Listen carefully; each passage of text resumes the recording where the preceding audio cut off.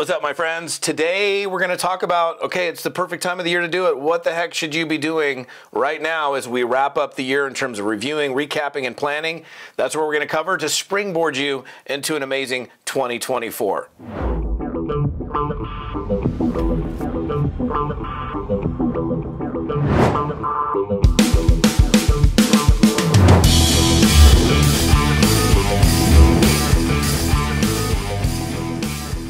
Hey, what's happening, my fearless networking friend? Todd Falcone here. We are in the last week of the year, and this is a really great time of the year to focus on like a year-end review, kind of looking back, looking at what you did great, areas for improvement. This is like a really special week, at least it is for me, like this last, I don't know, the last 7 to 10 days of the year. I do a lot of reviewing, a lot of recapping, a lot of goal setting and planning for the new year. It's just a perfect time of the year to do it. So I think it's certainly a lot better than just kind of ending the year and, you know, you finish the year's done, and then you go to the next year and you don't even have any plans in the new year. So I just want to talk to you guys for a little bit about, you know, just some strategies to think about. So number one would be, I mean, the truth is numbers don't lie, okay? So like look at your numbers, look at your sales figures, look at your recruiting numbers, look at your customer acquisition numbers. Where do you need to improve? You know, what did you do well at? Where do you need to make improvements on? If your check, I mean, this is pretty straightforward in terms of like the numbers not lying. If you look at, you know, your business right now, the state of your business at the end of the year, and it's not, you know, there's not much to show for it. One of the numbers that you really need to look at is, are you in the game or are you sitting on the sidelines? Because there's a lot of people that honestly, they kind of lie to themselves into believing that they're being super active in their business. They might be doing some stuff in their business, but the reality is they're really kind of, you know, doing a lot of busy work and not the things that matter the most. And most of you guys have plugged into me for a long enough period of time. You know what matters most. It's exposures, it's invites, it's, you know, putting stuff out there, presenting your product, presenting your business, getting, you know, doing presentations or using your tools that are more likely doing the presentations for you. But you know, I just think it's a great idea for number one, to just look at your overall numbers, and it's a great time of the year to be honest with yourself and kind of review that stuff. Number two would be, you know, strategy scrutiny. It's almost like strategy scrutiny. I don't know if I can say that 3 times in a row. Where you look at what are the things, like what strategies did you apply during the year? Did you do, I don't know, a Facebook live strategy? Did you have a Reels strategy? Did you have some kind of lead generation strategy? Did you have some kind of specific means or way of doing something in evaluating how those worked out for you? Like if you, for example, started I don't know, let's say a Facebook live strategy in 2023, and you were, you know, it wasn't something you were doing on the regular, but you started doing it, and you started doing it 2, 3, 4 times a week, and you're doing different short Facebook lives as an example. You know, what kind of numbers did you see an increase in your numbers and your viewers? Did you see an increase in leads that were coming in, or did it remain flat the whole time? I mean, chances are that if just doing Facebook Lives consistently, you might have only a couple people the first time you ever do a Facebook Live, and then you have a few more the next time, and a few more the next time. But if for example you did do that particular strategy as an idea, and your numbers were flat or went down, then you have to really look at the content and what you were putting out there. And are you putting out there content that people want to watch, that they want to listen to? So again, this whole time of the year, this is a great time for you to be reviewing and recapping, and you definitely want to take a look at your strategies as well. Another place that we can all improve, and a great time of the year now, I think any time of the year is good for this, which is taking a look at your skill sets. What areas do you excel in, and what areas do you need improvement in? One of the things that I've done with some of my coaching groups is I will have them evaluate themselves on all the different things that we do in network marketing, like inviting, following up, being able to answer questions and overcome objections, launching team members, and I won't go through the whole list. And then you rate yourself on a scale of 1 to 10. 1, I suck at it, and 10, I'm amazing at it. And, you know, and then asking her, let's say you gave yourself a 6 on an inviting, on your skill with inviting somebody to take a look at your business. And you're like, okay, so I'm a 6. So that's kind of a D. If we were going to look at the way we rated each other, we got grades in school, like 60 to 69 as a D, a 70 to 79 as a C, and so on. And let's say, I don't think you really want to be a D in that category. I don't think you want to be a D in any of the categories. But let's say you gave yourself a rating of a D. Then you need to ask yourself, okay, well, what do I need to do to improve my skill set there? And then things that you have control over, of course. And then, you know, taking actionable steps towards improving. Because, like, again, and I've used this example so many times in different trainings where, like, I'll go to the driving range of the golf course and I watch other guys practice, and I can always see somebody who is very intentional with how they're practicing, because they really are there to not just whack a bunch of balls, you know, downrange, but because they want to improve the ball contact and you know, just simply play better golf. Versus a guy that comes up and the first thing he does is he whips out his driver and he starts doing full swings on his driver and topping it and dead missing it and whatever they're doing to it. And, you know, I can just see the difference. Like, some people will show up and, you know, they have it's almost like they're there to improve upon the skill, but they're really not intentionally improving upon the skill. They're just going through the motions. And there's a distinct difference between intentional practice and then just going through the motions. So that's another thing I would really encourage you guys to do this week, you know, as we wrap up 2023 and move into 2024. So as we look ahead into 2024, you know, this is a great time of the year, not after the first, but, you know, right now, if you haven't done it already, setting some goals. And, you know, what are your objectives for the first quarter? What are your objectives for the first month? What do you want to have accomplished by the end of the year?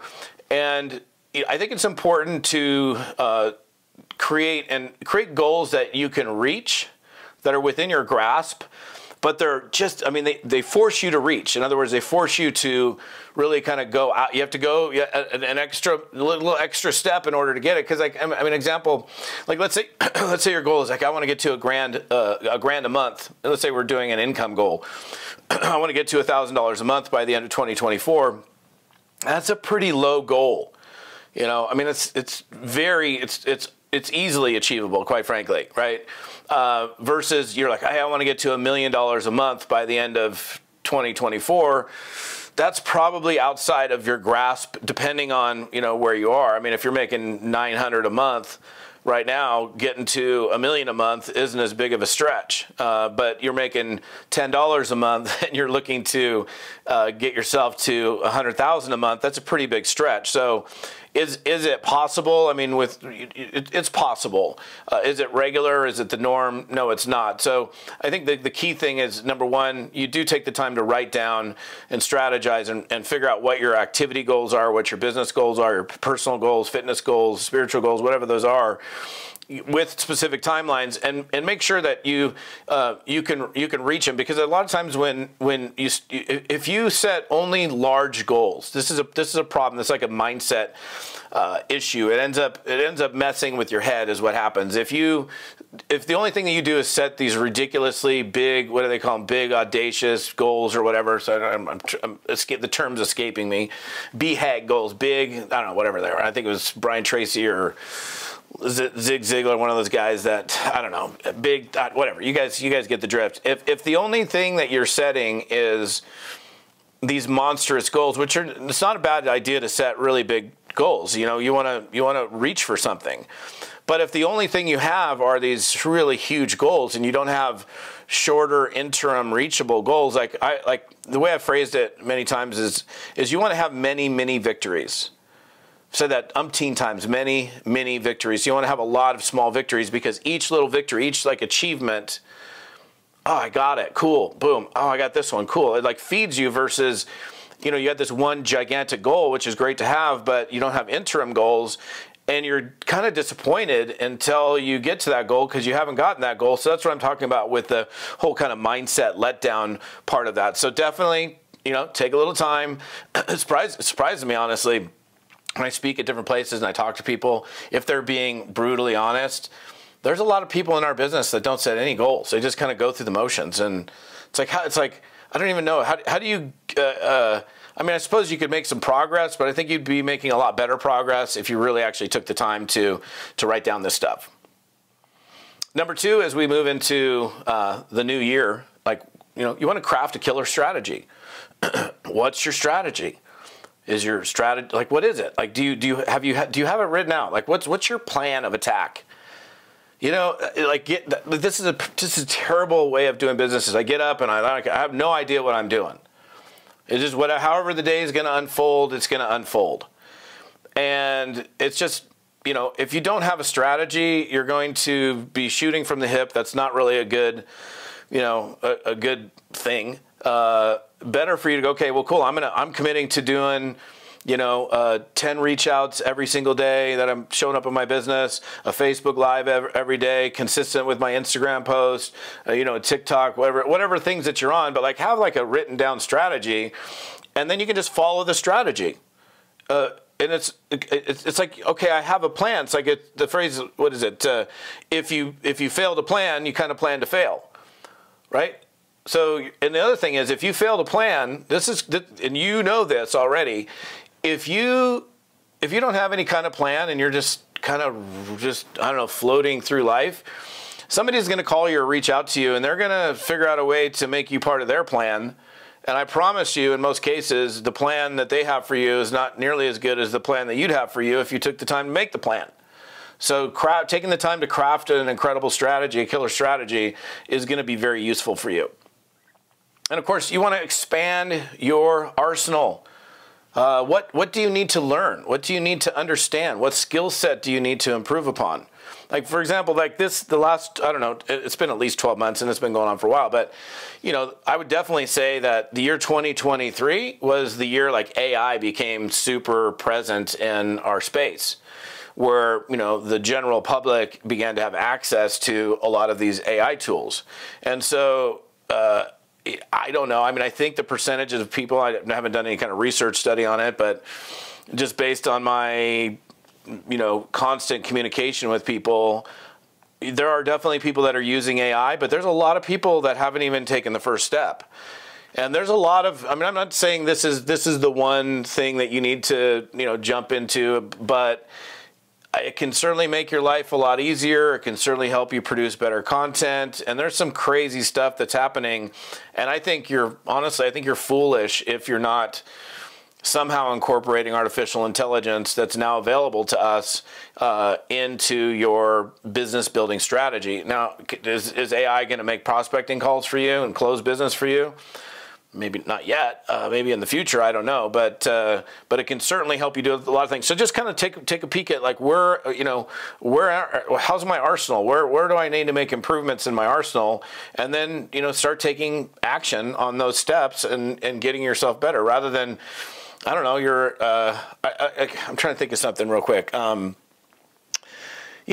don't know. Let's say you're okay. I mentioned Facebook before. So let's say you're on Facebook and you want to do a better job of creating engaging posts on Facebook. I can just keep trying and trying and trying to try to be more engaging, or I can really kind of look at other engaging posts. I'm going to spend some time doing some R&D, some research and development, looking what other people are doing, what's working on Facebook now versus what worked on Facebook 5 years ago, starting to, apply those things. And, okay, I did this post and it worked out really good, that style of post. Okay, I'm going to continue to do that. Or, man, every time I do this type of post, it's like crickets. I barely get anybody. But just look across all the things that you do in the business, and this is a great time to be, expanding on that arsenal. Number 4 on this is, building a stronger network, right? So your list is your business. How your list feels about you impacts your business. So this is something that's I would say one of my specialties, and one of the things that I do a lot of teaching on, the whole concept and idea of nurturing your list and, building relationship capital. And, be a good time of the year right now to be looking at, okay, well, what can I do as I move into this new year to be in, to be in a greater list building, relationship capital building mode, so that the people that I'm connected to have a different feeling about me. And if they have a better, different feeling about me, they have more warmness towards me, they're more likely to want to do business with me. So you'll see as we move into 2024 that I'm doing just that with a lot of my content and a lot of my marketing. You're going to see a distinct difference as we move into the new year in terms of the value that I'm putting out to my audience on a more consistent basis than I did in 2023. My content strategy has been pretty much the same the last few years, like as far as like things like this, like a blog post or YouTube, it's like once a week, boom, it goes out every Monday, unless it's like a major holiday, but that's generally speaking what we do. And then some supporting content around that, but we've had some meetings, and that's definitely something that I'm doing personally. And you're gonna when you do that, you're gonna see a better impact in your business. And number 4 is, man, you got to stay on your toes. Like if we, you got to be willing to adapt. You got to be willing to pivot. The world's crazy place right now. I'm not even talking about politics. There's a lot of change, a lot of stuff going on, and we all had to pivot in 20 and 21. Okay, that was a forced pivot. For those of you, for example, that were doing in-homes and sit-downs and all that, and, believe it or not, there's a lot of people that still get together with people. I mean, think about your network marketing company in 20 and 21. You probably didn't even have any regional events. You probably didn't have any national conferences, international conferences, because we're all on lockdown. So then what happened? We had to pivot to, web meeting platforms like Zoom, for example. And I just think it's hopefully we never have an experience like that ever again. But regardless of what does take place, you got to be ready. You got to be agile. It's like I remember Nathan Rick saying this years ago. It's like you want to be more like a jet ski. A jet ski can turn on a dime and like go in a completely different direction versus a cruise ship. You're in a cruise ship and the thing takes forever to take a left or a right turn. You want to be way more like a jet ski and be ready to adapt. And then if you're hearing stuff, like I got to tell you, going back to the AI thing for a second, I think you want to stay tuned into what's new and what's happening in AI, because we all have 24 hours in a given day. And it's what we do with that time that makes the biggest difference. And so if you can figure out ways to use tools and technology, new things that maybe even haven't come out yet, but you're willing and ready to pivot on that, then you've created more free time for yourself, either to have fun or focus that time that would have been kind of busy time, and put it into productive time. Because the more hours during a day that you can spend towards producing new business, repeat business, or new business or repeat business, then you're just going to be it would goes to show you would be in a better state, right? I mean, if you have all this busy work and you have 30 minutes a day to spend on, business building activities versus you have 8 hours a day of business building activities, you can clearly see the difference that would make in your business. So anyhow, happy holidays. Here we are at the end of the year. Appreciate you so much for plugging into me. If you're on my YouTube channel, press the subscribe button, get yourself plugged in. If you're on my podcast and listening to me on audio, I love that as well. All the details on this episode and other resources to help you build your direct selling, your network marketing business are right here at toddfalcone.com, episode 252. This episode is TODDFALCONE.com /episode 252. Have an amazing day. We'll see you next time.